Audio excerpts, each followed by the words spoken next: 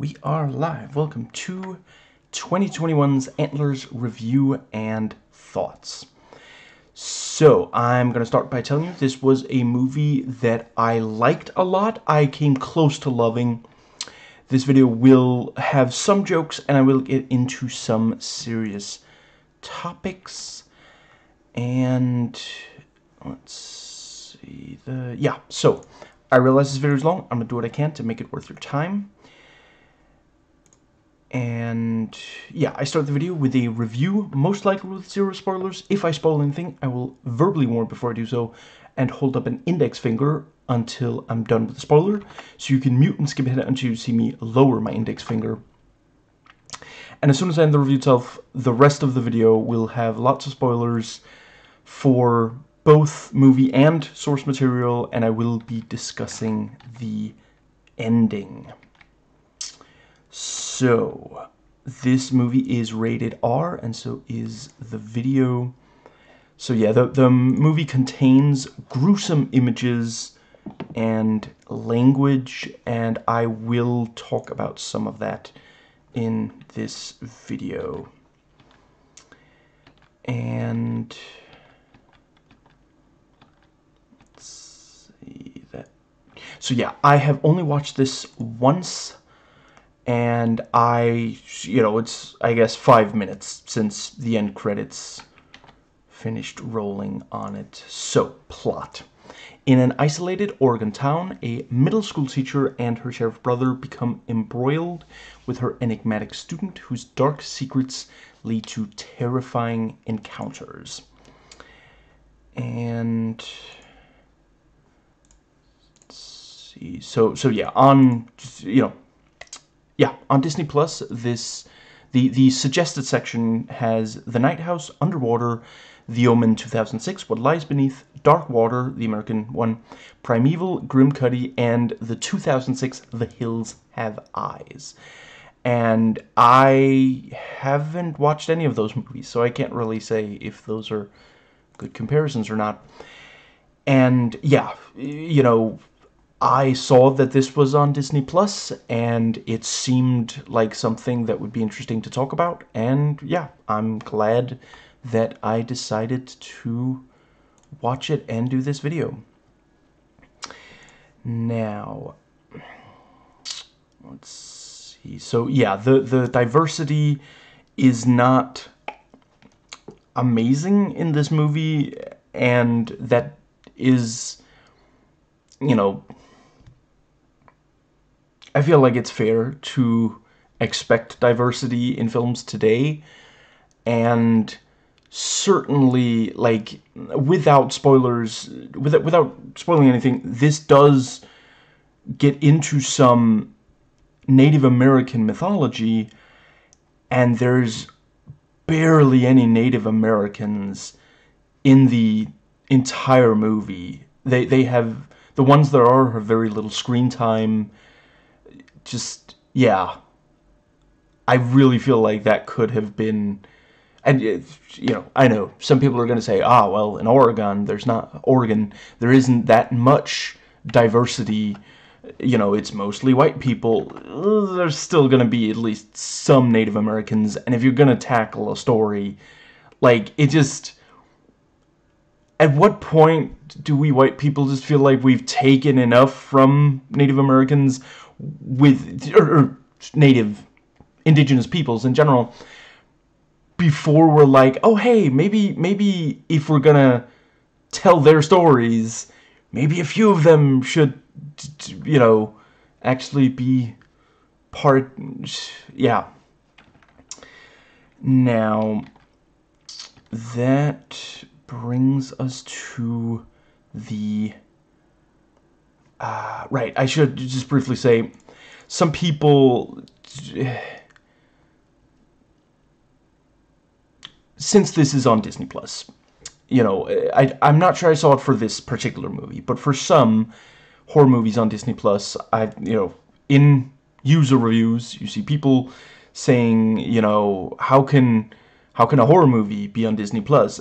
Keep in mind, it is behind the age lock. If you're in a place where it's possible that children or teenagers will try to watch something on Disney Plus, You can password protect this and anything else above a certain age rating. The same thing goes for example, the Netflix Marvel shows, which are for adults, even though most of what Disney has made that's MCU is for teenagers. So just, you know, don't worry about it if, you know, yeah, it's there's probably more young people sneaking into R-rated movies than there are managing to break the age lock on just, yeah.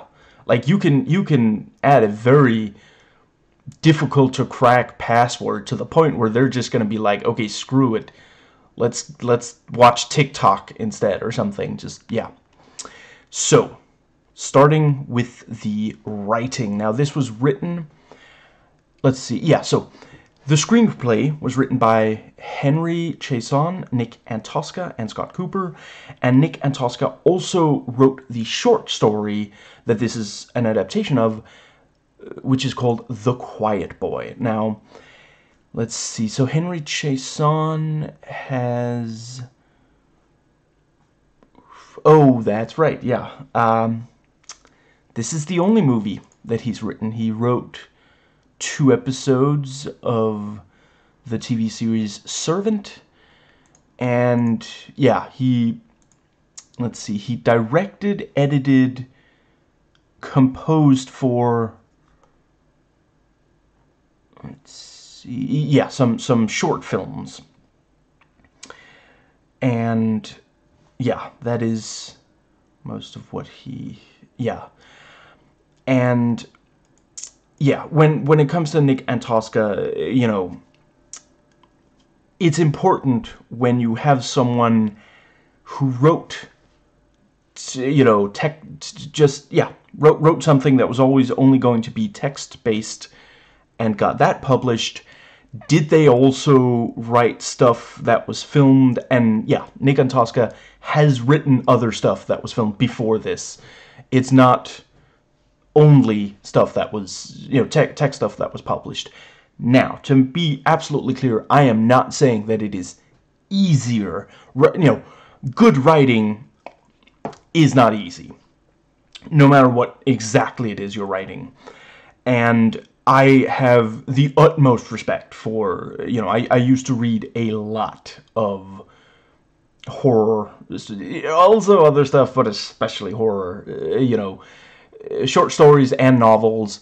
It is, you know, there's serious craft that just, yeah. So it's not that I'm saying that it would be easier to only, but they are very different mediums. You know, there are a lot of short stories that have been turned into movies, and like, I'd say probably at least 40% of them are just not good adaptations. Some of them are good movies, but I'd say at least 30% of them are also bad movies.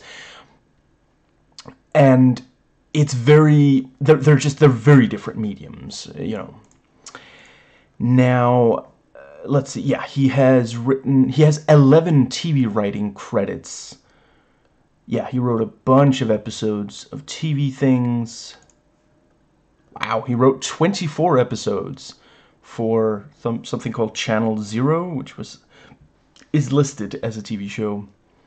12 episodes of Last Resort. He wrote some Teen Wolf episodes in the 2012 show. So yeah, and he has also written shorts. And yeah, before this he wrote, he's listed as the writer for the 2016 movie The Forest, and he wrote the screenplay for the 2012 The Cottage. And yeah, it does seem like, I guess he has an interest in stuff that's out in nature.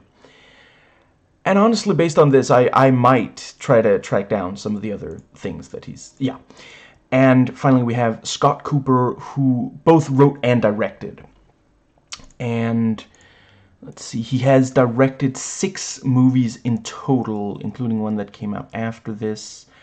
I gotta say, I am not familiar with them, but yeah, after this, he directed The Pale Blue Eye this year, and he directed Hostiles in 2017, Black Mass 2015, Out of the Furnace 2013, and the 2009 movie Crazy Heart, and he wrote 7 movies, and let's see.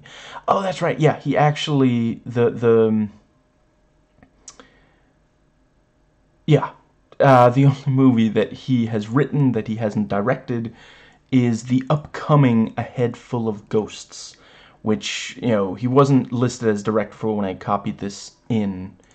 And yeah, the writing is pretty good, and at times great. There are things that the movie hints at that's in the past, and we get like glimpses and brief, like, sometimes they'll talk a little bit about detail and such, and it's the kind of thing where I think if they had spelled it out, I think it would have lost some of its power. And, you know, people who have suffered a lot of trauma are not necessarily super happy to talk about it with anyone other than, like, a therapist or during group therapy or something like that. So, you know, it can feel very forced when you have a movie or a TV show or something and a character is just laying out all the details of the trauma that they've suffered. So, yeah, instead they imply about the trauma. And the characterization is good. Again, there's a lot implied without spelling things out. And the core concept is interesting, and the way that they, you know, given that this is not a short story, you know, this is a feature film, they had to, you know, add more to the short story, which, that sounds like I'm putting down the short story. I guess what I'm trying to say is it doesn't feel like filler to me. Now, yeah, so plot twists. I think an argument could be made that there are not that many things in this movie that you aren't going to see coming. I don't know that I would necessarily say it's the kind of thing of, like, the classical Greek tragedy, where you know things are going to go bad and you're basically powerless to stop it. It does basically have this thing of, you know, you get the idea that something is going to go horribly wrong, and you're anticipating that, and there's some, you know, there's some really effective horror stuff there. But yeah, this is not really a movie that to watch if plot twists are the most important thing to you.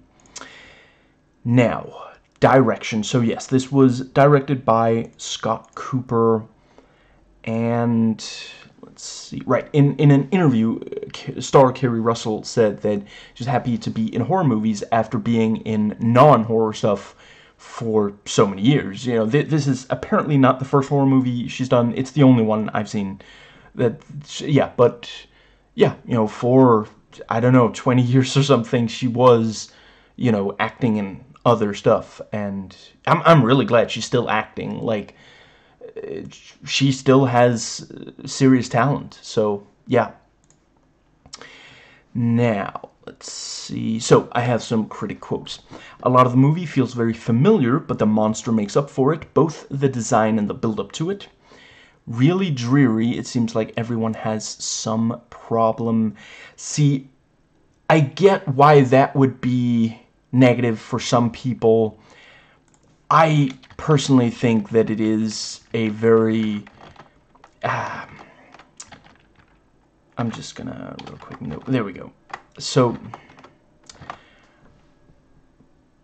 I personally think it makes a lot of sense. You know, I'm not saying every movie should have, you know, every major character has some problem. I think it makes a lot of sense for stuff, for a genre like horror, because it is, at the end of the day, everything that is scary ultimately boils down to something how do I say this without spoiling the movie? Something underlying, something that something that can provoke anxiety when it doesn't lead to outright horror. You know, just things that we want to...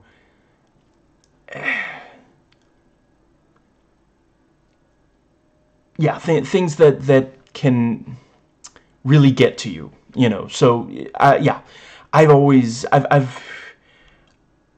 not saying that they're all bad, but I don't find it super interesting when you have a horror movie and basically things are fine until something bad happens. Like, it just doesn't make a huge amount of sense to me if if there is no problem. I remember that was actually something, you know, I don't know, 20 years ago, so it stuck with me, evidently.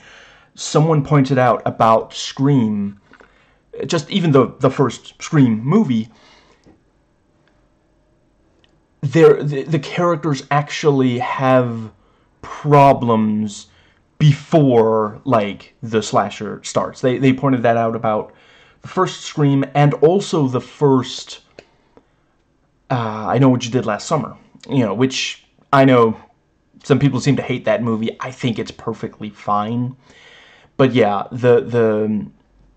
yeah, for a long time, slasher movies were about teenagers who had no real problems being attacked by a killer, and that was when, for example, a movie like Scream, you know, I'm not going to spoil anything, but if you've watched the first Scream movie, you know that at least some of the problems that are already going on for these characters, the problems that these characters already have before the movie starts, some of that is actually, yeah, like the movie uses that to make it even scarier.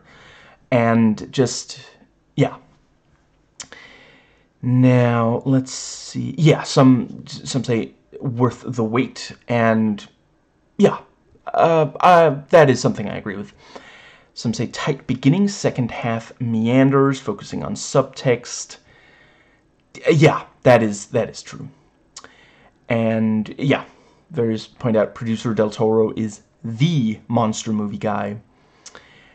Some people felt it focused too much on Kerry Russell's character Julia. It should focus on the kid Lucas, and certainly that would make a lot of sense. And it is, yeah. I mean, it's not even the kind of thing where, you know, oh, let's, you know, spend a lot of time with the, you know, 20-year-old girl playing a 16-year-old. You know, I'm not sure exactly her age, but she's got to be in like her 30s or 40s. You know, not saying, you know, she's still attractive, but it's, yeah, you know, it's, I think it's in the name value thing. She's a more well-known, yeah. And you know, to be clear, a woman has value beyond her looks, obviously. Now, let's see. The film has its moments, but it never quite succeeds as a compelling family drama, nor is a frightening piece of elevated horror. I mean, yeah, I can't really argue with that. And I'm not sure that I'd necessarily say, like, is this elevated horror? I guess...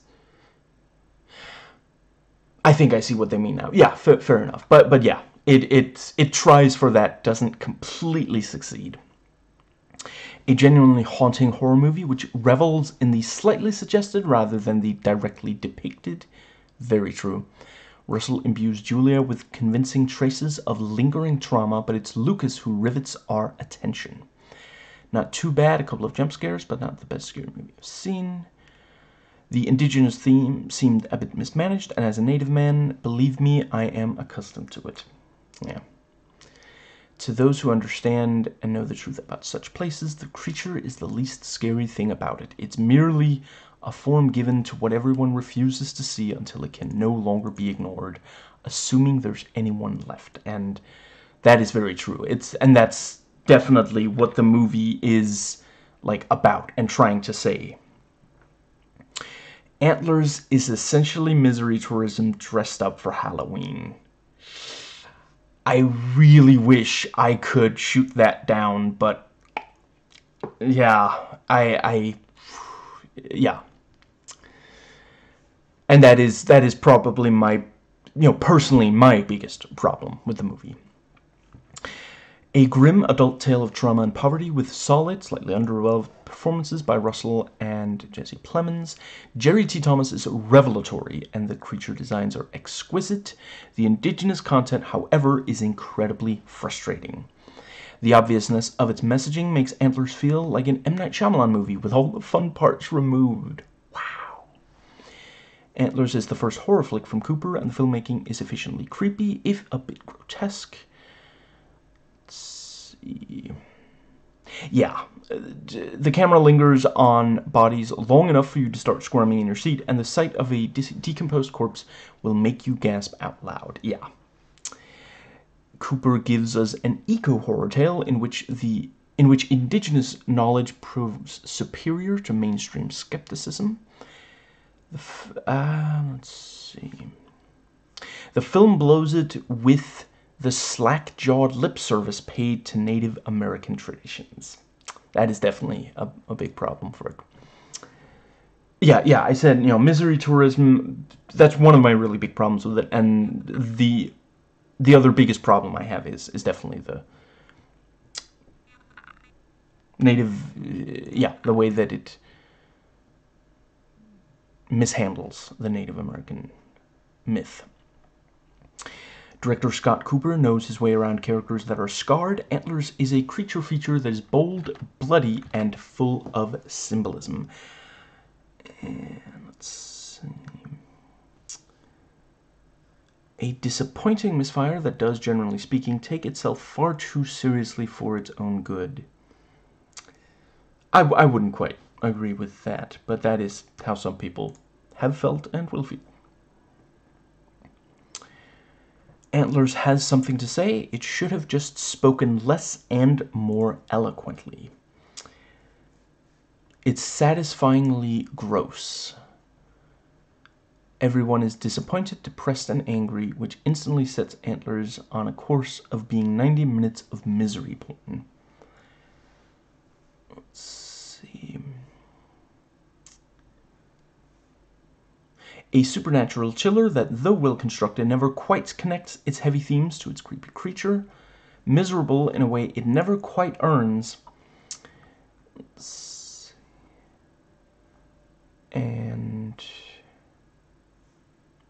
Antlers is a 3-star supernatural horror film with a 5-star performance by 15-year-old American actor Jeremy T. Thomas, who plays Lucas. And that is definitely true. A scary story of being traumatized by a monster and by reality. A gross-out gore festival that generates disgust more than fright. The real shock here is that credible Hollywood figures had anything to do with the sadistic, stomach-churning crud. I can understand that perspective. I mean, I'm personally I've been watching horror movies, let's see, I guess over 2 decades now. So I'm, it takes a lot for me to be, like, grossed out. For sure, some people will feel that it goes too far. I personally do think, it easily could have gone much further. Now, Antlers wants to be an overstuffed analogy for hot-button issues first and horror films second. Unfortunately, it can't seem to get either right. Even for a horror movie, the characters make terrible decisions, reveals too much too soon.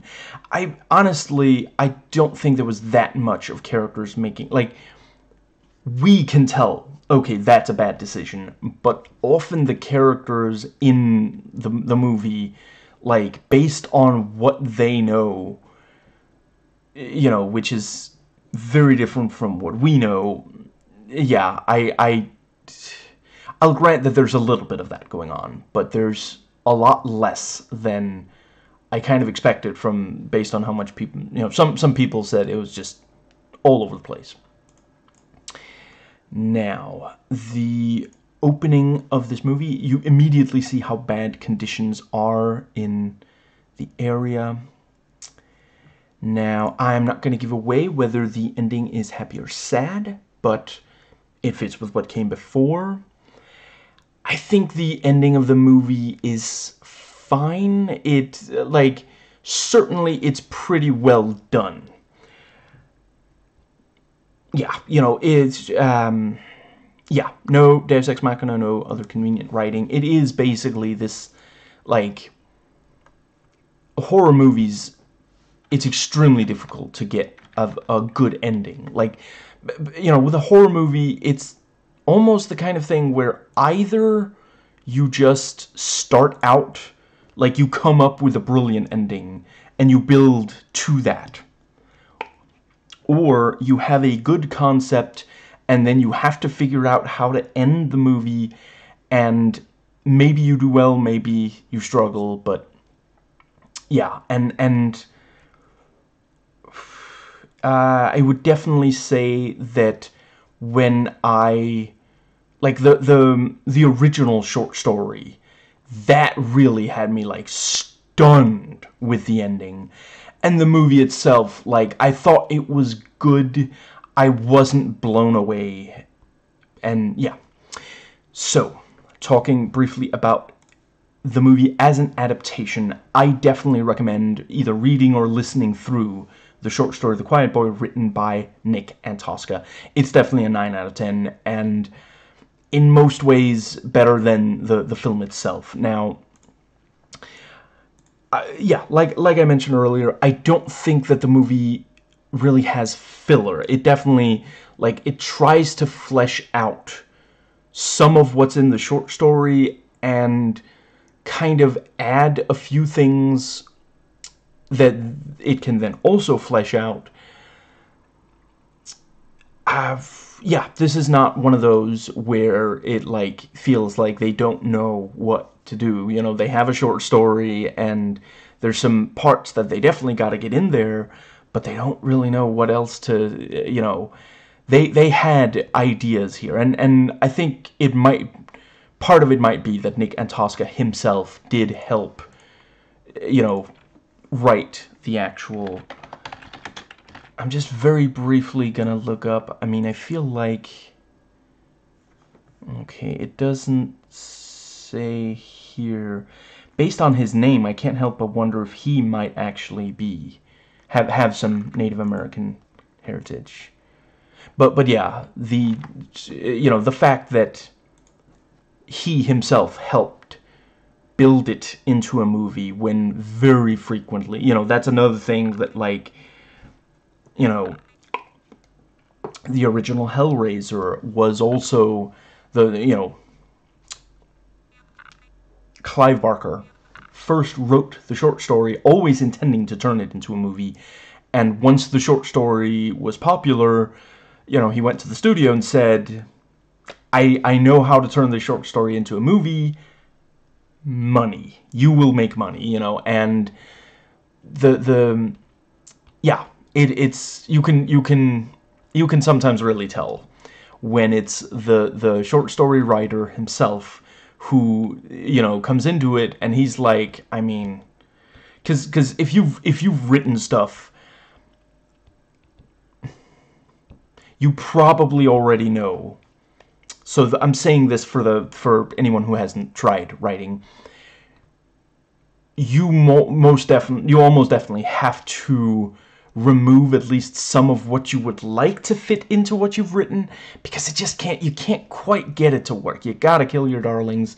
So that's, and so if someone tells you want to make a longer version, it's like, oh, well, I mean, maybe I can make some of the stuff work that I couldn't quite in the original short story. So yeah, let's try. And you also see that sometimes with novel adaptations. The first thing that comes to mind being, if you compare the Swedish,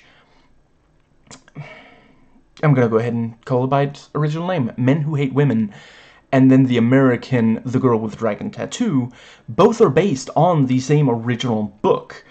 But with the American, it's not a remake of the Swedish one.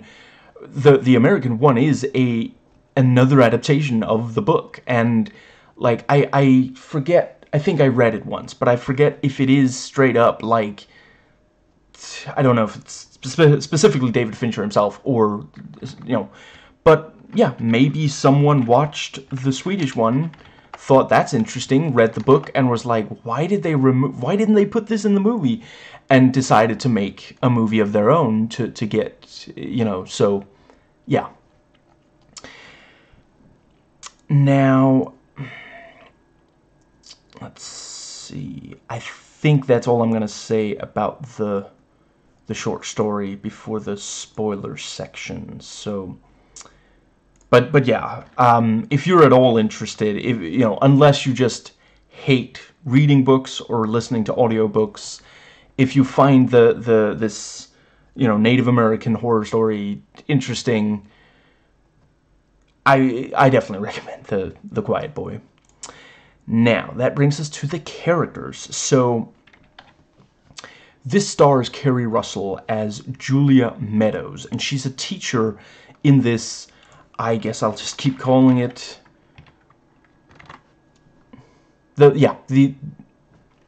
in this isolated Oregon town. So in this town, she is the teacher for the 12-year-olds. She's teaching 12-year-olds, and it seems like it is specifically like English literature, because it, you know, you see her teaching class more than once, and she's talking about storytelling, and there's this one part where she's showing the class this old movie that I mean, it's not, I don't think it is Shakespeare, but it sounds like something in the, you know, yeah, so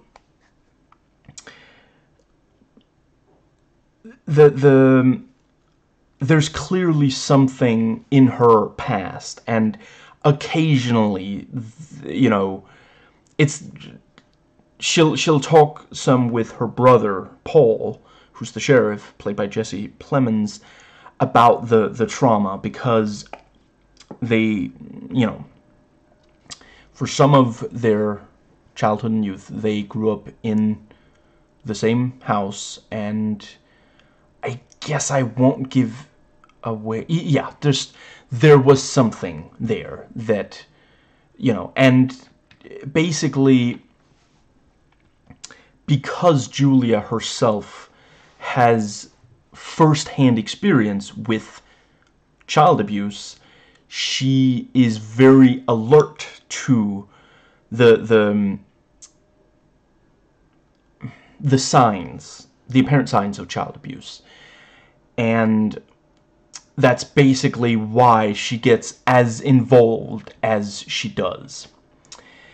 Now, let's see, and yeah, you know, both of them give strong performances. Like, you can tell that there's some pain there, there's some trauma in their past, but it's not like overplayed. It's not shouting matches, for example. You know, it's not going for that Oscar gold. It's a bit more subdued. And again, like, if you know people who have, you know, if you yourself have experienced trauma, or you know people who have, you know, yeah, it's not always shouting matches. Some people are just very quiet with it. You know, different people process trauma in different ways. Jeremy T. Thomas plays Lucas Weaver, who, you know, basically there's clearly something going on with him, and Julia just, you know, she wants to get to the bottom of it. It's basically this thing of, I can't let what happened to me happen to anyone else, you know, and, you know, it is also, you know, there's a debate to be had exactly how much teachers should get involved when they think that there's something going on, but this is a case where very clearly, you know, something has to be done. This is not something you can just... And Jeremy T. Thomas also just this very quiet performance, and he's got, you know, he's got these slouch shoulders, and he's like frequently looking down at the ground, and just his face, like he is incredibly convincing. Like, just I really hope that this kid gets a career, because this, yeah, I would watch, like, this is like the first time I watched The Road, you know, and I'm very glad that, you know, because you know, a number of child actors don't continue to act, and some of them don't want to continue acting into, but I'm just gonna, because I cannot recall his name, Cody Smith McPhee. I'm really glad that he kept acting after, you know, he came of age. You know, let's see, he's from '96, so he was like 12 or 13 when they made that movie, and you know, now he's, let's see, that, I guess that makes him 26 if he had a birthday this year. He's 26 now, and he's just, it's wild how talented he is. You know, more recently I saw him in Slow West and Elvis, and just, yeah, he's incredible. He's not in a lot of Elvis, but Slow West, it's a pretty big role, and he's just phenomenal. Now, and you know, if he seems familiar, you may have seen him in the X-Men movies, in the more recent X-Men movies as Nightcrawler. But yeah, I really hope Jeremy T. Thomas continues acting. And there are, you know, one of the things, like, sometimes if someone is extremely convincing in a very specific role, you know, you end up wondering, is that just what they're like? And there are times where he is, you know, different from that. I'm not going to give away exactly what, but he's not always slouching shoulders and barely speaking and this kind of thing. So it is legitimately, he is, you know, capable of other, yeah. And Graham Greene plays Warren Stokes, and let's see, it is like, I don't know why Hollywood is so reluctant. Well, yeah, probably because of, they're worried that a bunch of people are just not gonna care if it's all Native Americans, but like, this guy is so talented. Right, in Dances with Wolves, he does have a fairly substantial role. Let's see, but yeah, just he's so unbelievably talented, and yeah, he really doesn't get very much. It's a fairly small role, and he's, I mean, he is essentially there to explain the myth, you know, and I guess they felt that it would be too ridiculous if they didn't at least have a Native American retelling the myth. You know, it's not just, I think we've all had our fill of horror movie characters Googling the thing that's going on and just finding the answer there. Though, of course, I get, you know, it is also a trope. Something weird is going on, let's find an expert, and they'll lay it out exactly. Like, I wish that, you know, research was that easy, that you just Google, you know, scary creature looks like this, and just immediately you get something that just tells you exactly what it is, and you don't have to wade through a bunch of stuff that's, you know, not related, and scroll past ads and such. But anyway, yeah, I definitely think he could be in much more of this. And I think I will, yeah, those are the ones that I'm going to get into. Now, that brings us to the dialogue, which I will say much of the time it's good. There is a little, you know, with Julia and Paul, who, again, you know, they're siblings, and yeah, it's not a spoiler to say, basically Paul stayed in the town, Julia moved away for a while, then came back, and, you know, she moved back to the town very recently, and, you know, the kids are still getting adjusted to her as a teacher, and, you know, she's living with Paul, so there's a little bit of boundary stuff going on. With the two of them, you do get a little bit of exposition by way of people telling each other things that both of them already know. A little bit of it is not justified. You know, there's literally one point where Julia points to someone and says, "Who's that?" And Paul just responds, "Oh, well, that's XYZ. Don't you remember?" And she just goes, "Yes, I do." And, you know, the acting is better than that. I'm not Kerry Russell. I can't deliver as good a performance as that. But that is kind of what it boils down to, and that's not great. And it just, yeah, you know, ideally you'll want to avoid that kind of. But at its best, and a lot of the time, you know, it's stuff like early on, you know, I've just told you that, you know, she came back, you know, many years later. You know, if you haven't watched my review and you watch the movie kind of has to get that across. And yeah, like there's a point where Julia says something like, you know, "I barely recognize XYZ," and Paul responds, "A lot can change in 20 years. That's not bad, because that is how people talk.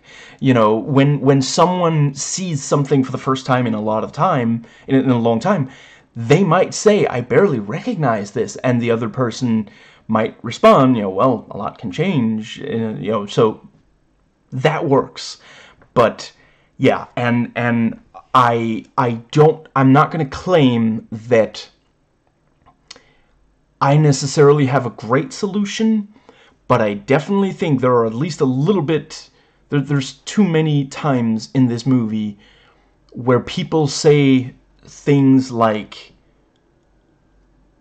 "What is going on here? What are we gonna do? And I know what this looks like, but..."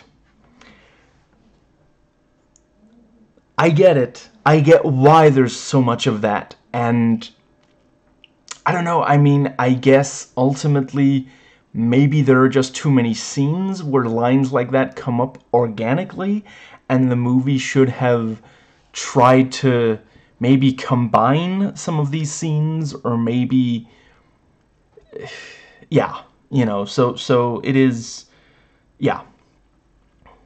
And this is, of course, not of course, this is also one of those movies where, because the main character has a personal relationship with someone who's law enforcement, they kind of get to tag along sometimes and do, you know, yeah, investigate an area that you know, I don't think anybody even protested. Like, no one was like, "She's not a cop, that's just your sister, dude." Just, no, just kind of, yeah.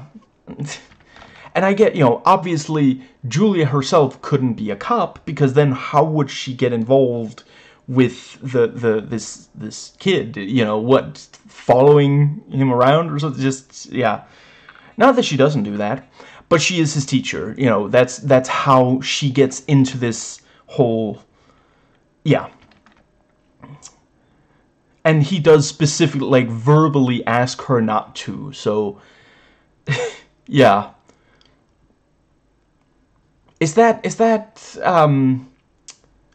what's the word? Lampshading, maybe? That they're pointing out, yeah, we know, it's kind of creepy for, you know, 30-something single woman to be following around a 12-year-old. But he called it out. He knows how creepy it is.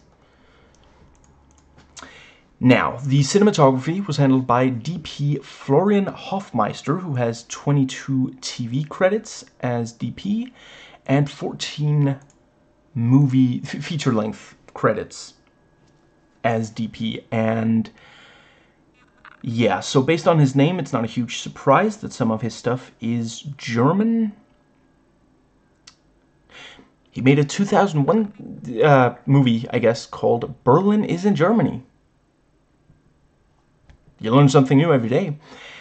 And he, let's see, Okay, well, okay, so yeah, he also did, I'm gonna pronounce it Tar. I'm not 100% certain, because it has like an accent thing, but yeah.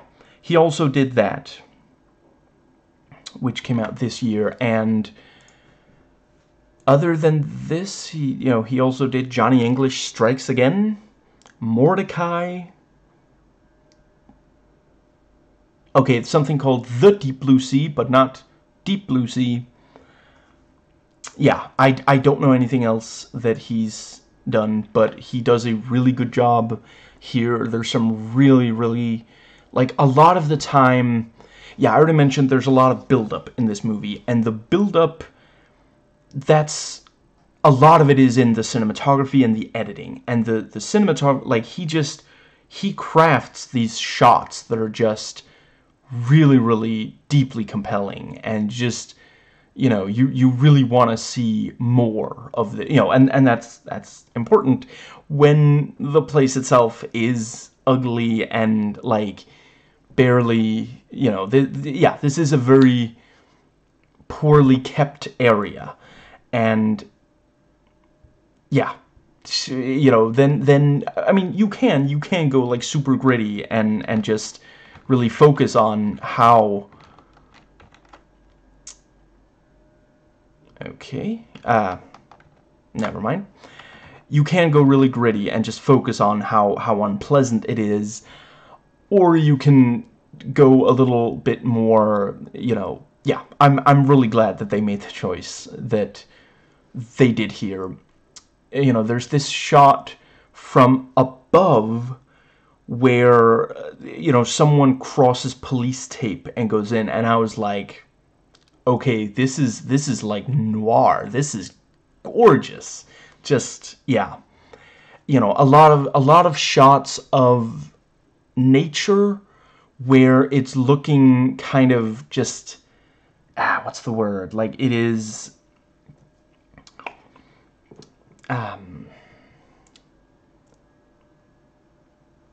it's not particularly appealing. It's kind of, it's ugly without being unpleasant to look at as the viewer. And, shots of, like, the town and the areas surrounding it. And, again, you get, like, some of it is in a state of disrepair, and just, it's, that you would not want to go here, which is, of course, also partially why it's misery tourism, but, yeah.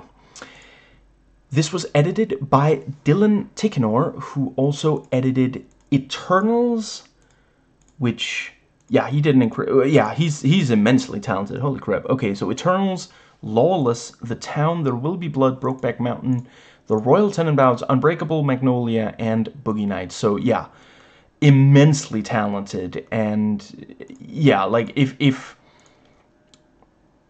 Paul Thomas Anderson is a perfectionist, using the same, so yeah, let's see, that's 3 Paul Thomas Anderson movies, and let's see, Ang Lee.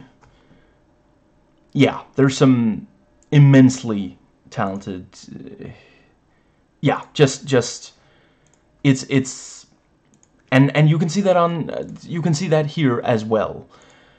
The editing is fairly rarely showy. There's a little bit, and it looked great. So, it is that kind of thing, like, if someone's going to show off, you want it to be, dope as fuck. But a lot of the time it is this very naturalistic, it's not calling attention to itself, and it, like, a lot of the time it kind of, it's not, I wouldn't use the word boring, but it does kind of have you feeling, the word isn't safe, but, like, you feel as though this is a place where fairly little happens, and you don't necessarily, like, it's not that there's absolutely no danger, but it is just kind of, well, it's a place in America, it's fairly safe, it's, it's not that there's, like, Nothing like you know, there's some bullying going on, and you know, Paul, as a sheriff, sometimes has to deal with situations where, like, you know, yeah, sometimes he has to evict people who he really wishes he didn't have to evict, and that kind of thing. But it doesn't feel like, oh, there's a monster gonna attack, you know. So, yeah. There's a lot of horror movies that don't appreciate that if there's a...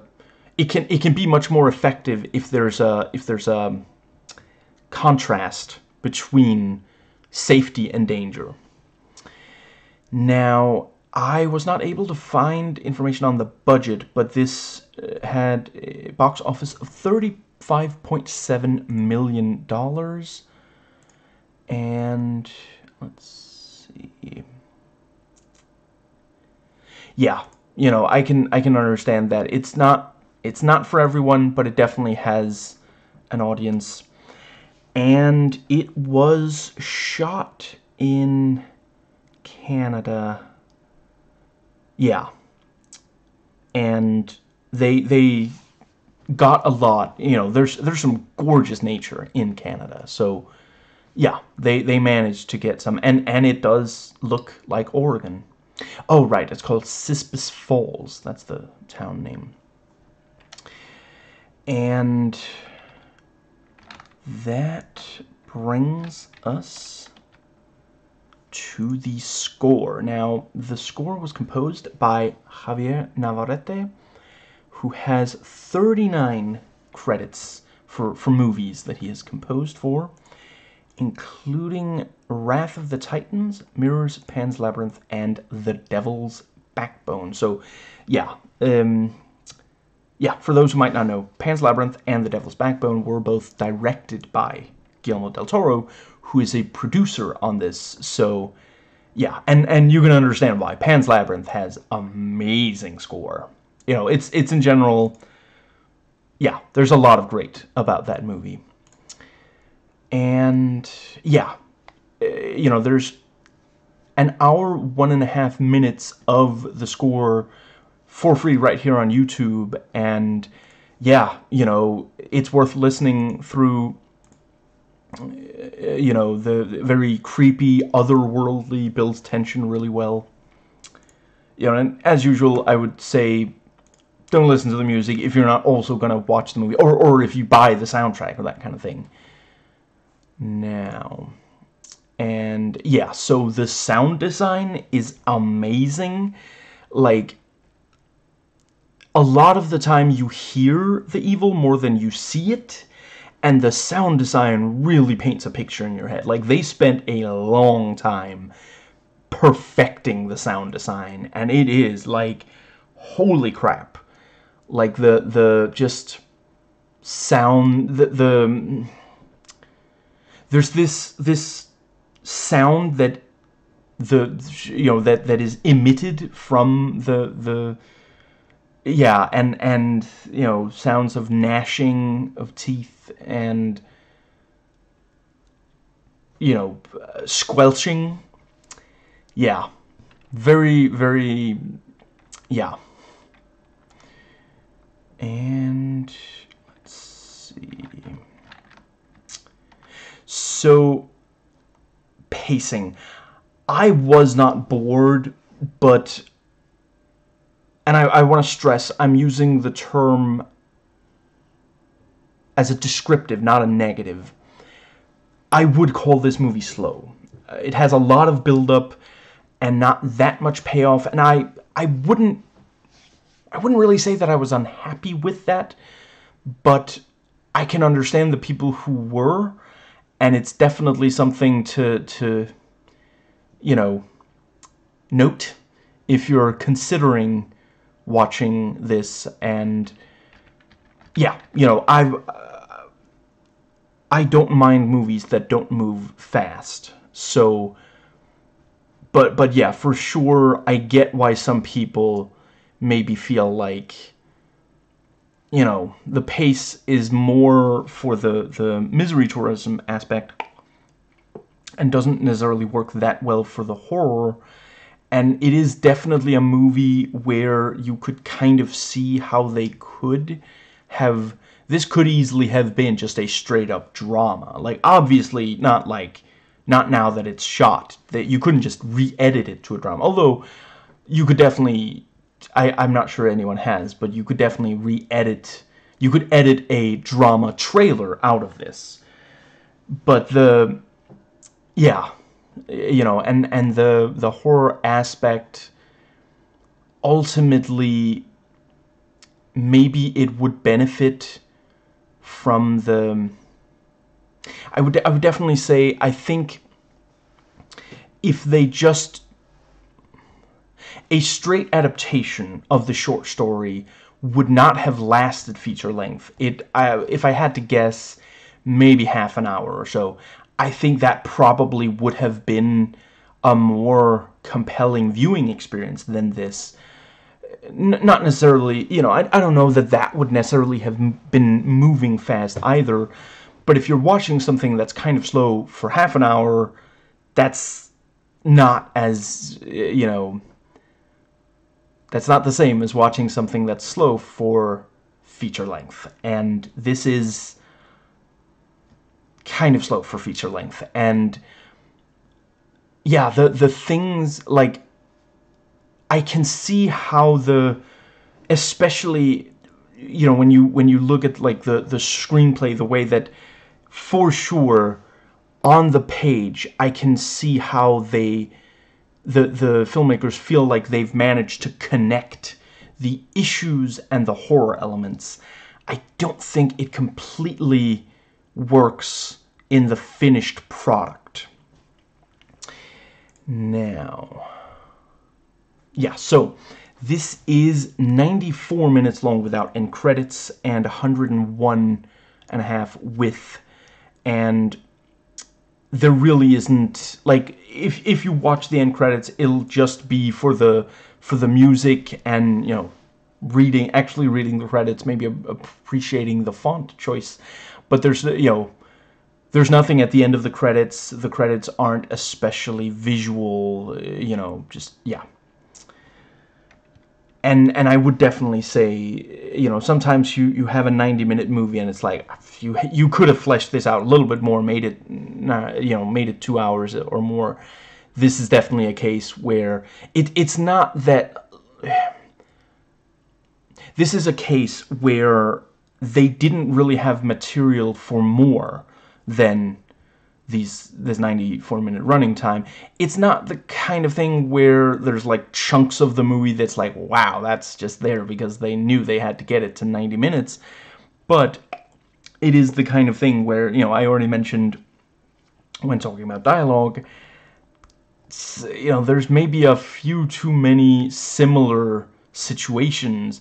They're compelling to watch because of the acting and the cinematography and editing, but I don't think the movie would lose a lot if you combined some of those scenes other than running time, and that's not fantastic. So yeah, I would definitely say the best element of this is the social commentary. The worst aspect is this... It's tied between the way that it kind of uses Native American culture without really, like, being that respectful of it, or having a lot of Native American characters. That, you know, yeah, that's one of the things, and it's tied with the misery tourism thing. And yeah, some people, you know, the worst things that others said about it were that it was underdeveloped. Some people felt it wasn't suspenseful. Now, the thing I was most worried about was that it would just be too obscure, and yeah, the movie exceeded my expectations. And the thing I was definitely most looking forward to was more mythology from a culture that you don't see explored enough. And yeah, like I mentioned, the movie did not...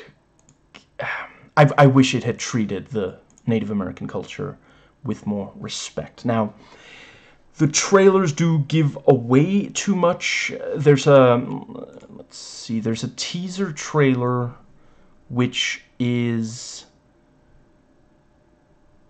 there we go. Yeah, so there's a teaser trailer that is minute and a half, and then there's... oh, right, there's at least 3 trailers. Yeah, teaser trailer at a minute and a half, and a red band trailer at 2.5 minutes. Both of those spoil at least a little bit too much. And it is the kind of thing where I don't know how you get audience interest without spoiling at least a little. And I would definitely say, if you like the trailers, you're more likely to like the movie than if you do not. The cover and poster don't give too much away, and it is, like, it's not the most, what's the word?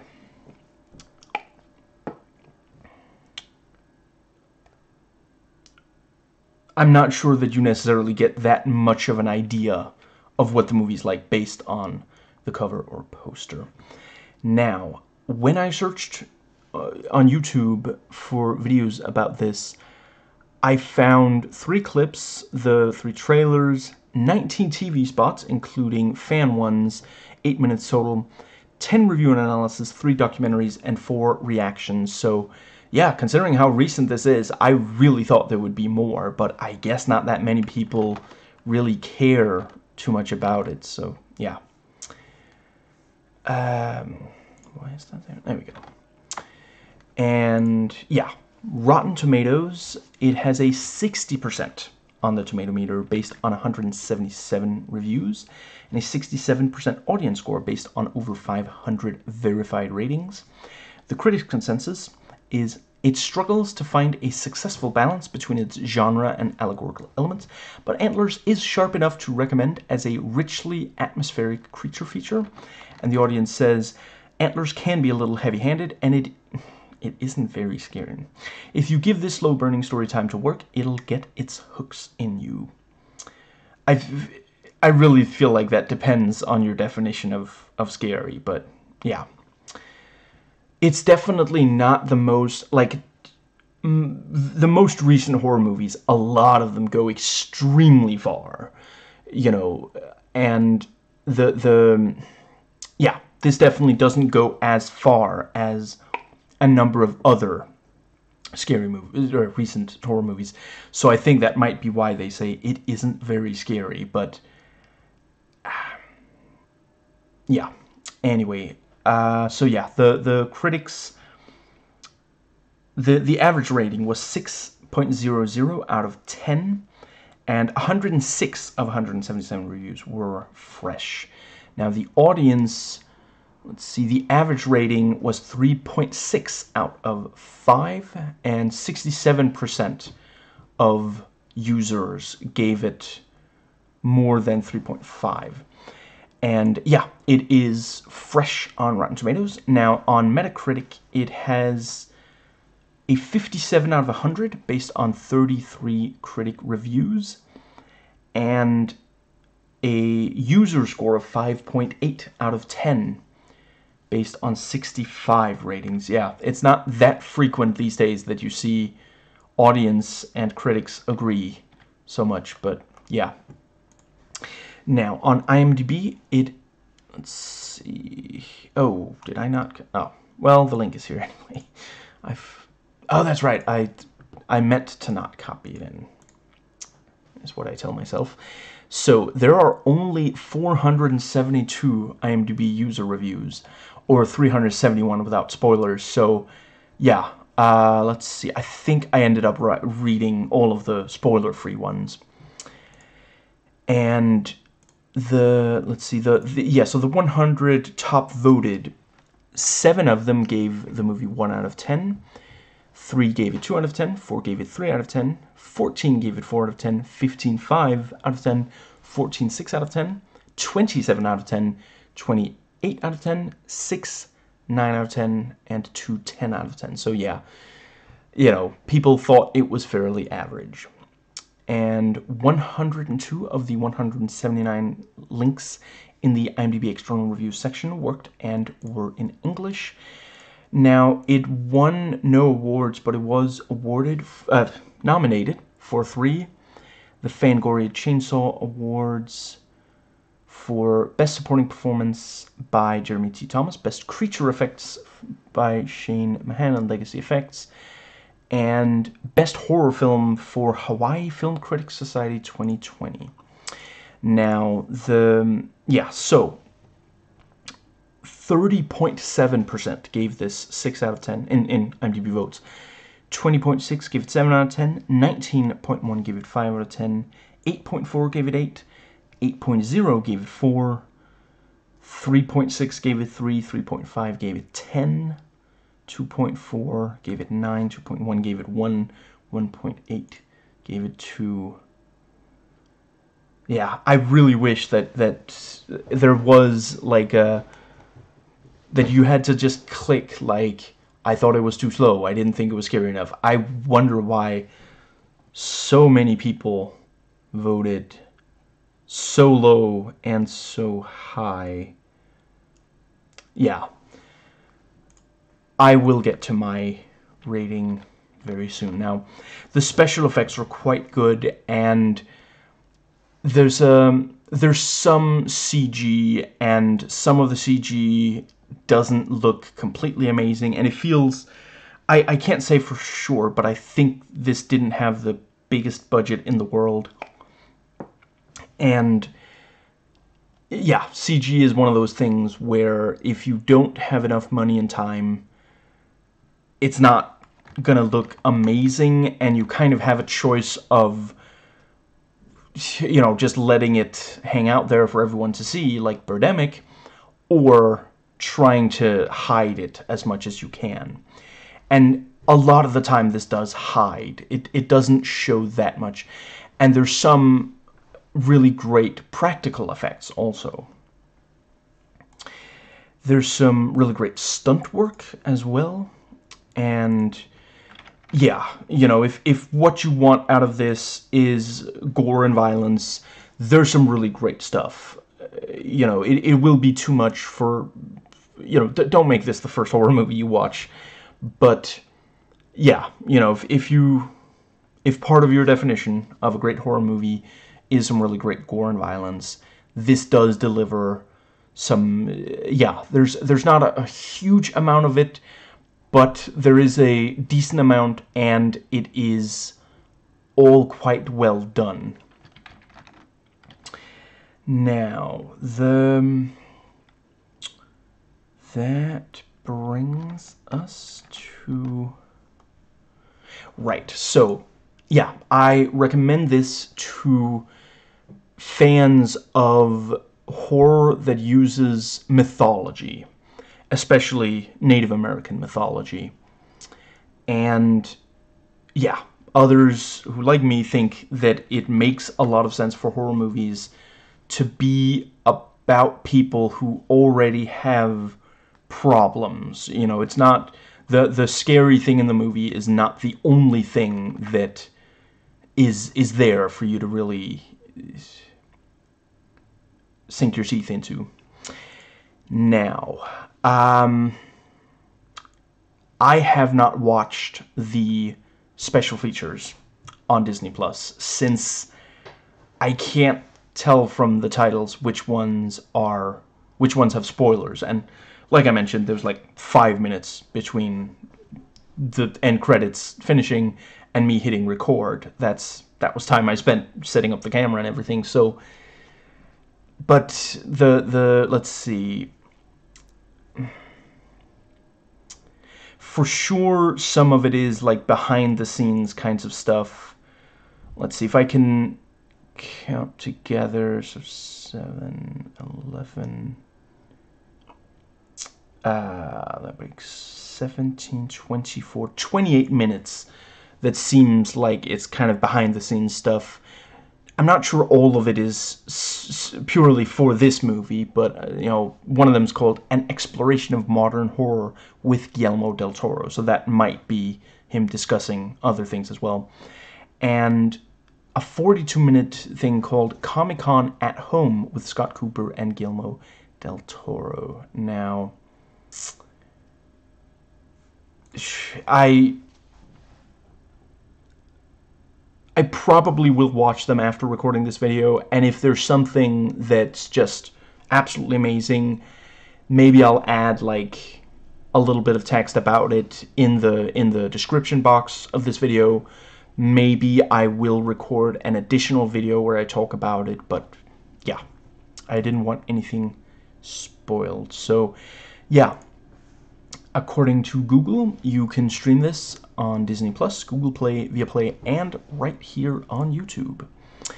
So, I rate this 7 mythological horrors out of 10.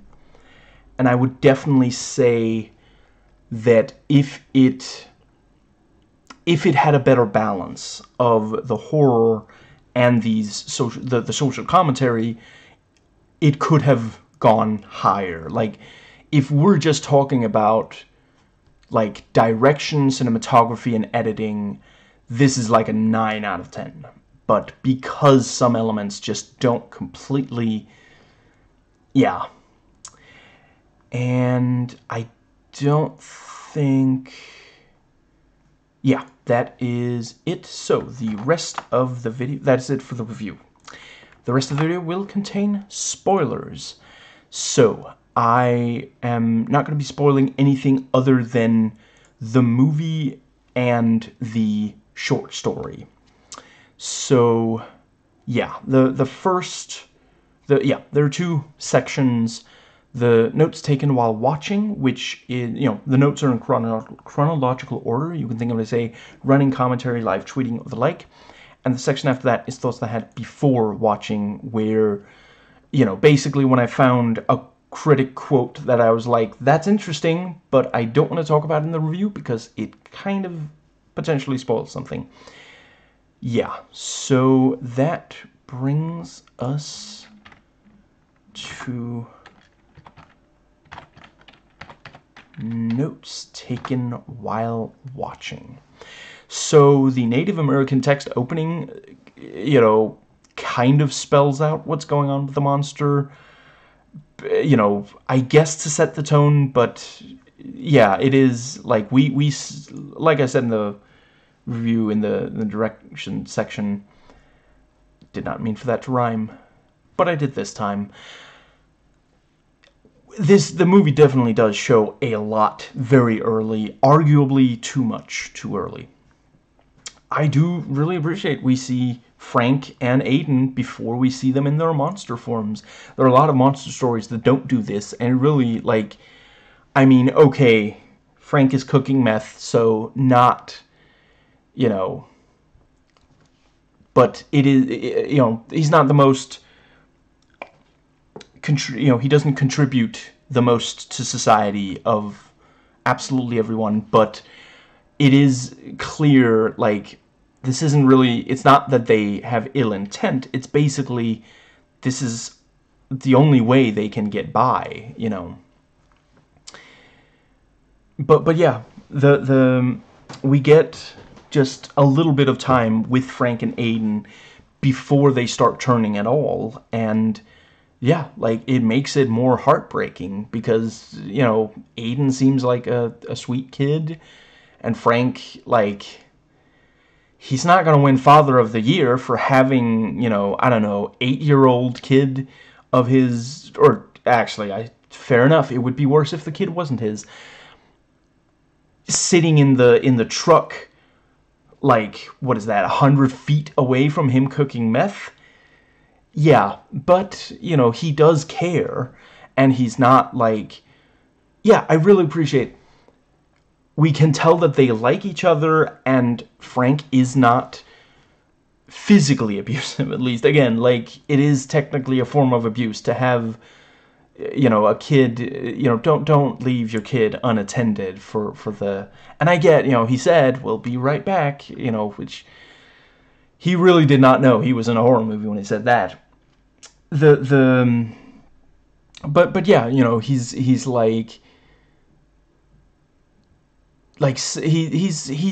being nice. He's smiling, you know, and the kid likes him. The kid trusts him clearly. And let's see, yeah. So Frank and the other guy in the mine hear strange noises. Ugh, I hate it when people come creeping around the meth lab. It's like, I told you, no freebies. For a few seconds, I thought they might actually show Aiden attacked. You know, Del Toro. We all know he's screwed up enough that he would, you know. And yes, he did only produce, but even so, like, yeah. And, you know, Julia asks, does anyone have she asks her class, does anyone have an example of a myth or a fairy tale? And, you know, Jasmine just, like, you know, her hand shoots in the air, like, there's a Tracy Flick energy there, but she doesn't seem as unhinged as Tracy, so that's good at least. But yeah, you know, clearly Jasmine is like the first to answer, you know, just yeah, and Julia is like, anyone at all? Does anyone have a, you know, because if you always let the you know, the smart kid answer every question, then nobody else, you know, gets to participate in that way. Now, let's see. Right, and so yeah, we see Lucas kill a skunk to feed to Frank and Aiden.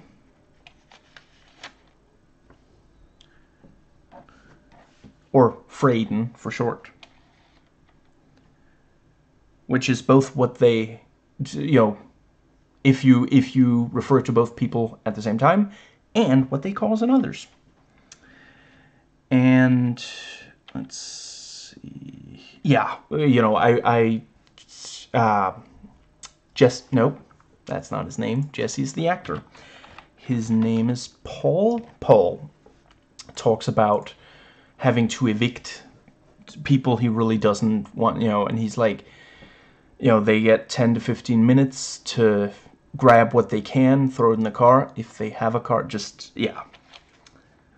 You know, they could easily have turned this movie just into a drama about this, yeah.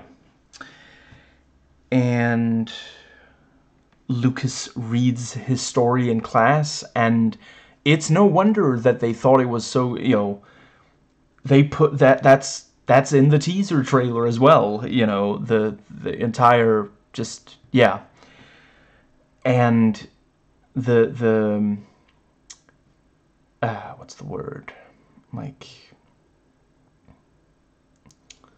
you know, and he doesn't show the drawings to the others, but we, the audience, get to see them, and just, yikes.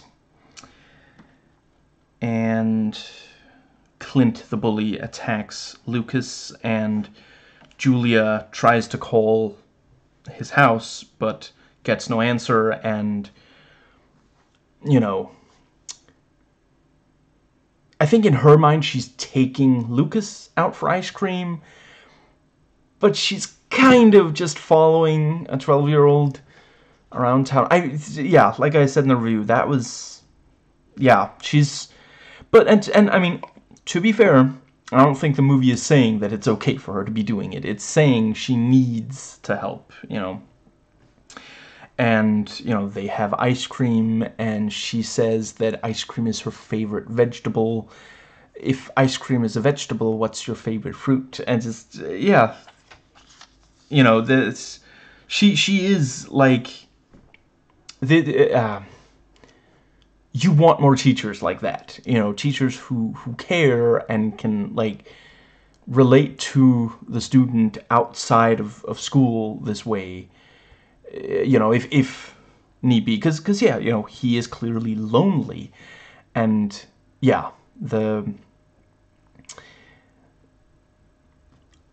That brings us to the...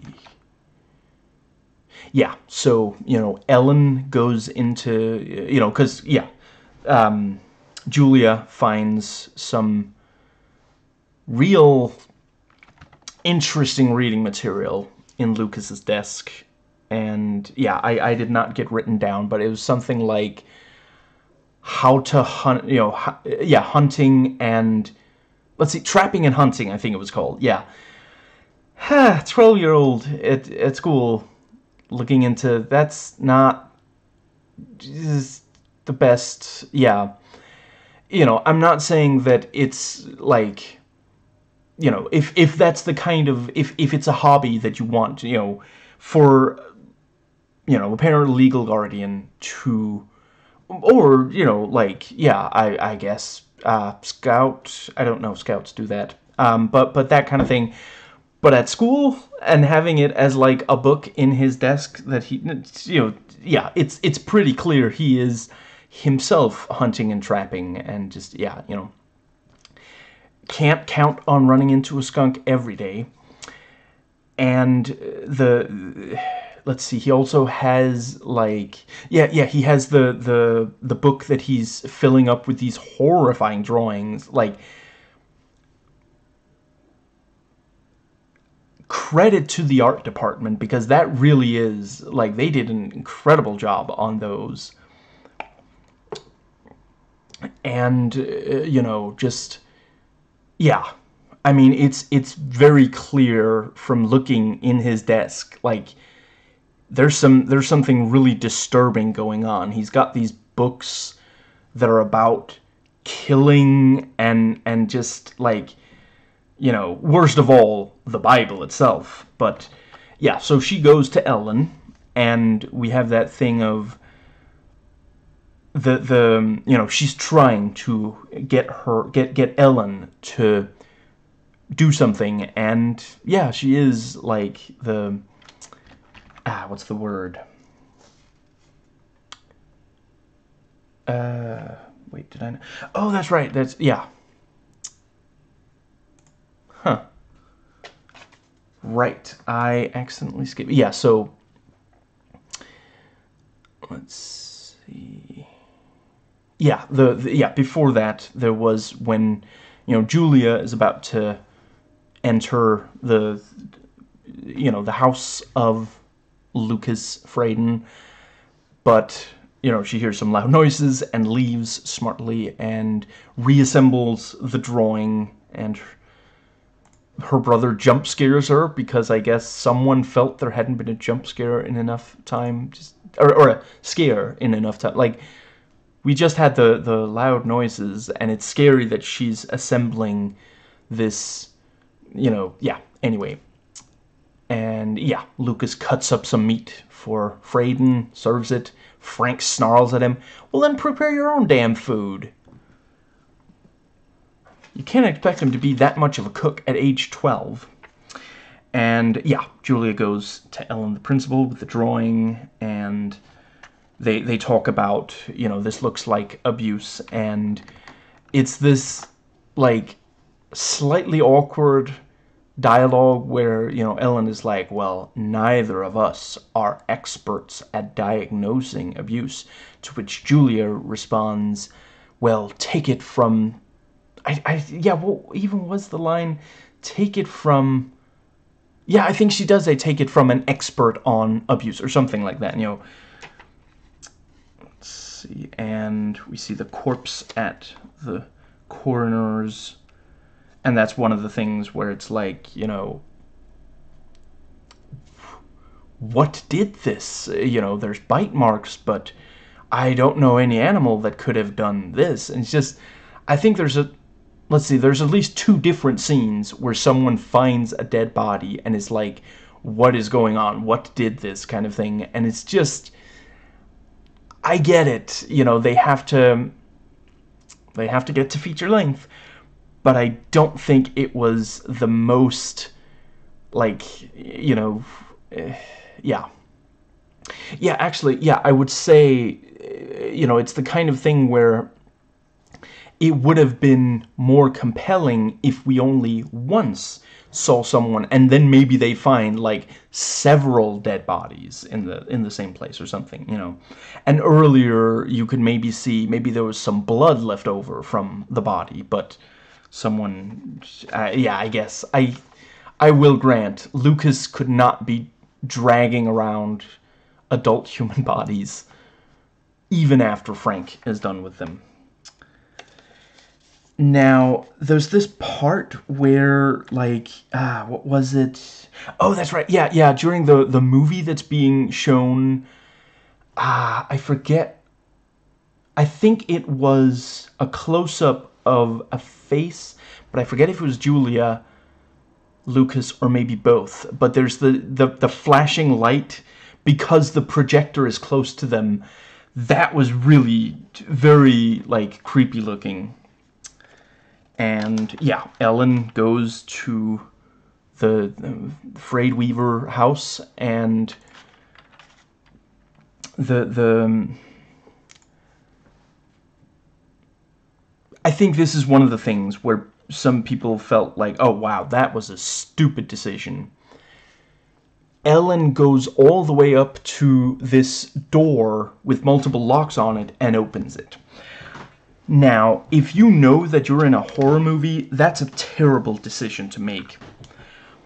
But let's please keep in mind, she's the school principal. She knows that there is supposed to be a younger child, like an 8-year-old, that isn't enrolled in the school. He's not. We know he exists, but he's, we at the school haven't seen him. And then she goes up and she, from beyond this locked door, she hears what is very clearly the cries of a small child. Opening the door is just like, okay, if you want to say she should have like called for maybe the police to come and such, I can understand, there's maybe police procedure and such, but would you really not open the locked door? Like, she thinks that the father is like torturing this kid, like that's the logical conclusion to a locked door, padlock, not padlock. What's the not, yeah, the other kind of lock, multiple locks on this door, and hearing a small child crying from inside, the logical conclusion is not Wendigo. Now, and yeah, after eating some of Ellen, Frank starts growing antlers from inside his mouth. Growth spurts can be a real pain. But yeah, that is also, I really appreciate, I think there was only one scene where we saw someone being eaten by a Wendigo, and that was Ellen. So I really appreciate, I don't think it would have made the movie better if we saw that twice, the way that we saw, messed up bodies found multiple times. And yeah, and I don't think that everything in the movie is like, I think it is mainly, the multiple, and yeah, the multiple times that we see Julia considering buying liquor. It would have been fine if you just did that once. It happens once at the very, very, very early in the movie, and then once a little bit later. I think they should have removed the early one. Because then later it's like, oh, she is considering getting drunk because of the problems, and now she's, but having it multiple times, or you could have had her actually go ahead and buy it that second time, but twice of her just looking at it and not buying, like, she could have bought it, and then she comes home, and, maybe her brother prevents her from drinking, or something like that, but twice where she's just looking, you're not accomplishing anything, But yeah, like, for example, as much as I hate watching bullies in movies, yeah, I don't think that the bully was overexposed, and let's see. Yeah, I think maybe too many scenes of Lucas going, you know, up, unlocking the door, putting in the food, and then either staying in there or going out, or leaving and locking it behind him. We didn't need to see that many times either. Especially considering how much of the movie passes before the, you know, Frayden gets out of the, yeah. And Frank goes beast mode on Clint. I appreciate that we only get a short glimpse of Frank there. It's really only at the very, very end that we get a good look at Frank in his final form. Now, yeah, so we get we see Lucas's flashback, and it was Frank who put the locks on. You know, that is the I hadn't thought about it until then, but yeah, like, a 12-year-old's gonna do that, and, you know, obviously you wonder how did he, like, if Frank's condition was deteriorating so fast that he could barely get the lock on, you know, how did he get, like, what's the word? You know, how did he manage to get out and buy it? I figure, you know, he does have a car, he gets to the store pretty quickly, buys nothing but the 2 locks, gets back, you know, and I doubt that it's the first time he has to get, like, handy with tools in his life, so, yeah. And, let's see.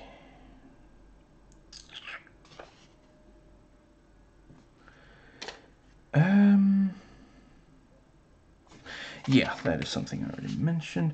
Yeah, and we have Julia and Lucas at the place where Julia is staying, like is also in the short story, and yeah, I gotta say, the short story, you know, that is sometimes the case with feature-length adaptations of short stories. You know, you get they have to have some other stuff, you know, and in this case, a lot of it is fleshing stuff out, and then you get the actual short story, and I like the ending of the movie. I'm not necessarily saying that I think the ending of the short story would have been better for the movie, but I do think, you know, it's one of those things where the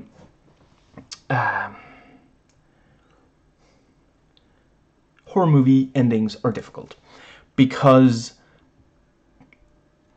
we need some closure. You know, something needs to happen that couldn't just have happened at the very start.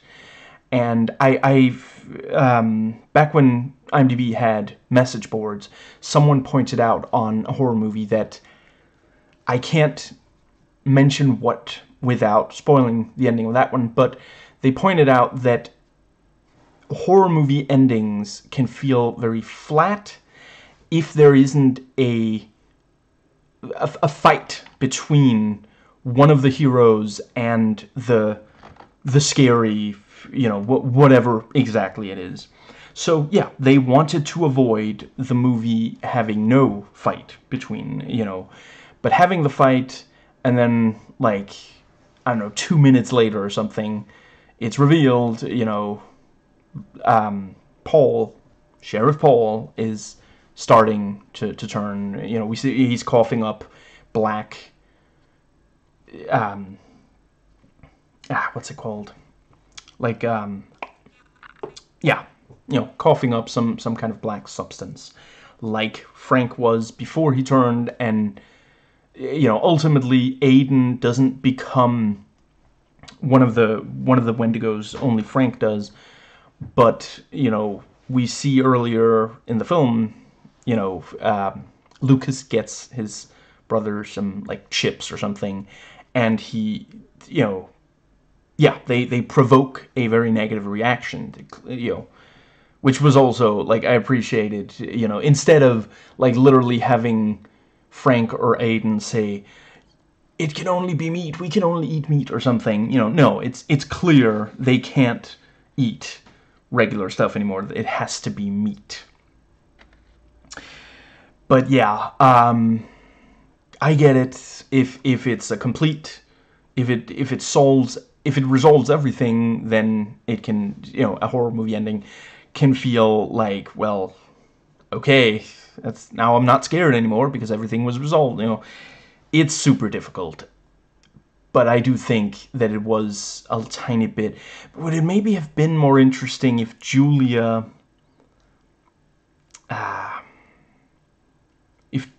if Julia herself turned, or if after you see him cough a little, the let's see. Well, yeah, I mean, we know that it. Let's see. You have to eat human flesh before you turn into the Wendigo. Yeah, like maybe. Let's see. Yes, so we see him coughing up. Let's see. Yeah, he coughs up some black bile, and goes. Yeah, goes home, and then like maybe.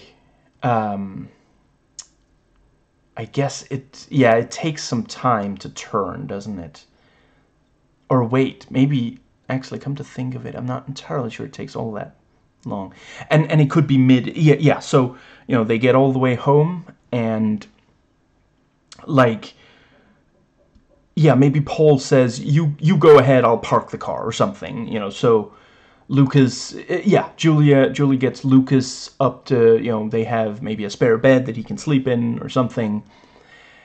And then you hear the horrible screeching again, and Julia, like, let's see, yeah, she's just put Lucas to bed, so she's still looking at him, hears the noise, turns around, and the camera is like behind her, so we see what she sees, and Paul is like part way through transforming, and maybe like rushes at her, and then it goes black, or something like that.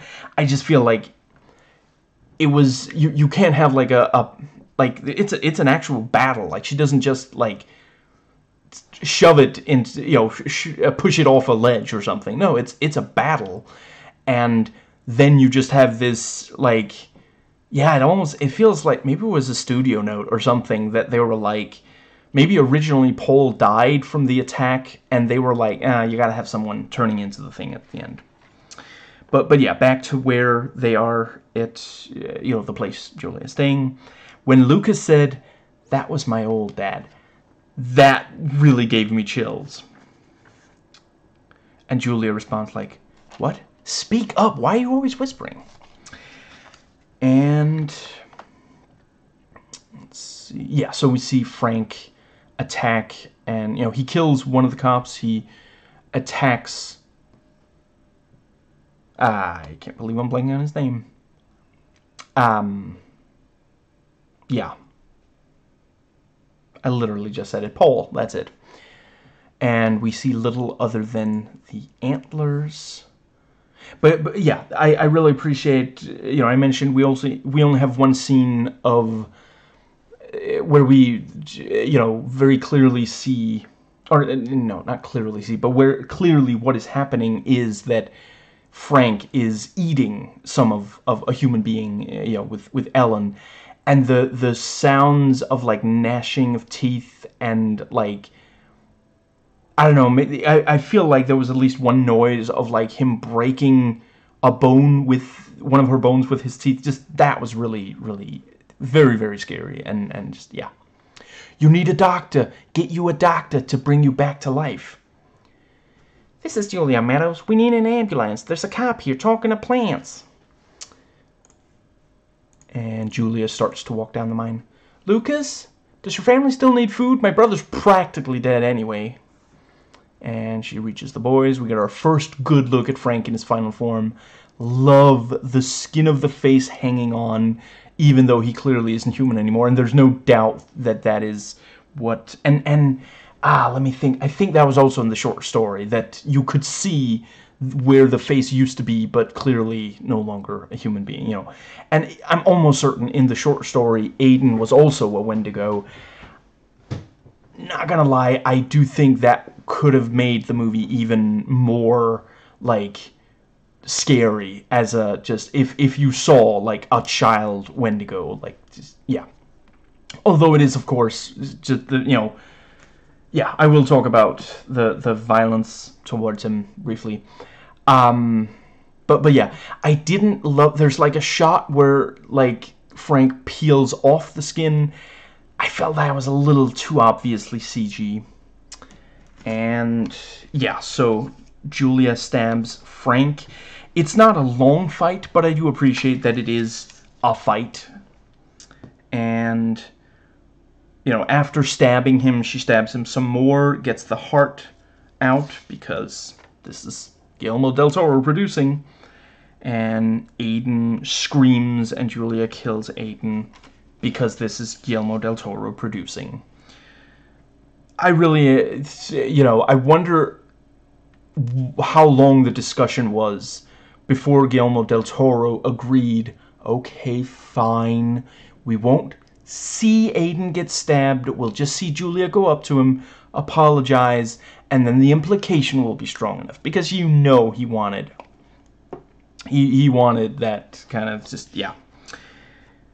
Let's see. Yeah, and, Paul starts coughing and says, I'll catch up to you. Just gotta end the movie on the note that it's not over. And I think I will go ahead and talk more about the short story here. So basically,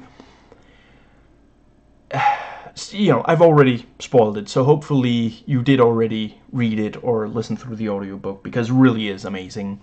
But yeah, basically, it's this thing of Julia, wants to try to reach Lucas, and she's worried that he's malnourished and such, and something, I get why they couldn't get it into the movie. It would have felt really forced and awkward, but in the short story, they, specifically, it's a first-person account. Almost the entire story is a first-person account. Julia telling us, and she specifically notes that he smells like an animal. And she wonders, oh, maybe they have a dog or a cat at home. And she asks him, and he says, no pets. And, later, like, I think it's, cops or something find, like, a huge, like, just a ton of killed animals with the flesh removed and such. And she thinks back to, he always smells like an animal, like, oh, that's why he smells like an animal, because he spends all of his spare time cutting up animals.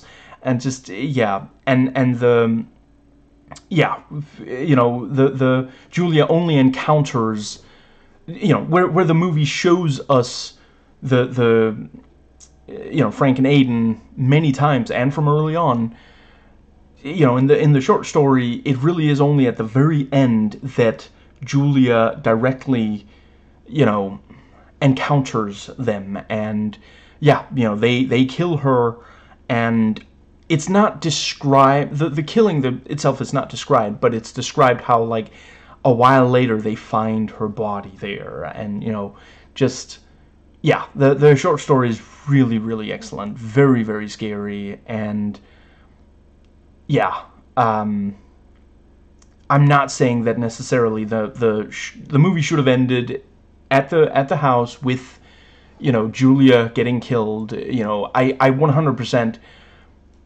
I really appreciate movies, horror movies, where the female lead or a major character survives, and in fact, like is the case here, manages to kill the evil thing, not just, helplessly screaming and running scared and such. Now, let's see. That is it for that section. So, on to the last section, which is entitled Notes Taken Before Watching. So, I would like a spiritual successor to this. Obviously, I would hope that they get the balance a little better. Yeah, I think that is about what I have to say about that. So that brings us to, let's see. Oh, that's right. Yeah, so yeah, in the short story, they find dead bodies, thinking that it's Frank and Aiden. And that's right, yeah. Julia learns that the basement of the house where Frank, Lucas, and Aiden stayed was full of dead animals, wrung like towels. Some of them had only been there for days. That's what Lucas smelt of, and she wonders if he did it. And the sheriff says on the phone, people were killed, some kind of animal's gotten loose. We don't know where it is now. Her neighbor is attacked, and oh, that's right. In the short story, it's Todd, not Aiden. And yeah, both of the Wendigo are outside. The voice asks for Lucas, but Julia won't give him up. And that's also, like, the voice is really messed up.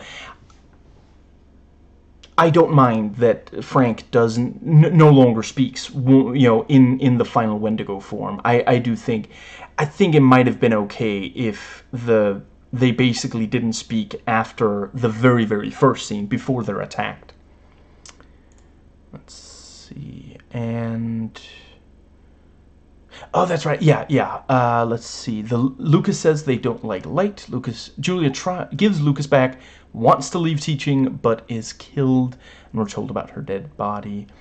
Now let's see. I'm not sure the opioid crisis commentary was in the short story. I might have missed it. It does mention parental abuse. Julia thinks maybe Frank is an alcoholic, and thus Lucas is taking care of Frank rather than the other way around. I don't think there was any hint that Julia herself had trauma in her past, but yeah, certainly you know, it makes the movie more interesting that she is one of the traumatized people. Let's see. So I have some credit quotes. I realize this may have been okay in the 80s, but today it feels tone deaf to have a white woman go and get involved in the problems of the natives instead of dealing with her own. Very true. At one point, they meet a character who just knows everything about the creature, including how to kill it. He just opens a book, points to stuff. This is a horror movie trope that really needs to die. The movie had given enough information up to that point. We didn't need it spelled out. You'll either know based on the movie or you'll look it up afterwards.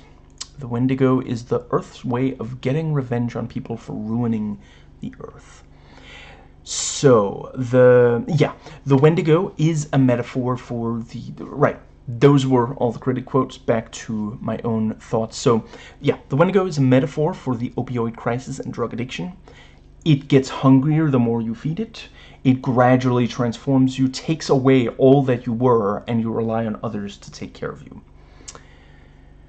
Now, let's see...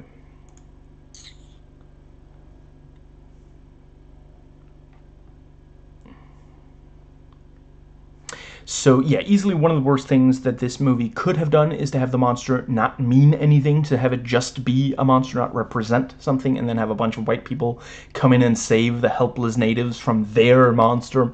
But ultimately, the movie does have white people saving the day. Native people barely appear, not at all as characters with depth, and it ends up being misery porn. An argument could be made that that is even worse. And, yeah, those were all of my thoughts. So I almost read out the stage direction. Let me know in the comments, what is your favorite movie that is like this? You know, I've mentioned some, you know, some of what I would change to make the movie better. Do you have any ideas? Do you think there should be a sequel to this where Paul goes, you know... Do you think, if this movie is like Mimic, do you think they should make a Mimic 2? Where the evil thing is on the loose from the start and going around trying to kill people. I could watch that. I don't think it would be a good movie, but I could, that might be fun to watch, for sure. If you like this video, please thumbs up, subscribe, hit that little bell, like it's the heart of a Wendigo. There should be a link to my main channel page, 1 or more links to stuff like relevant playlists, a suggested video for you to watch on screen right about now. I put out 1 vlog per week reviewing and sharing spoiler thoughts on a movie, and 1 talking about my spoiler-filled thoughts on the most recent episode of the Disney Plus show Willow. And recently, the Review and Thoughts videos tend to come out very similar to this one. In other words, if you want videos like this, you're in luck. You can check out my back catalogue, as well as catch my own next week. I hope you enjoyed watching, as I enjoyed watching and recording, and I'll catch you next time.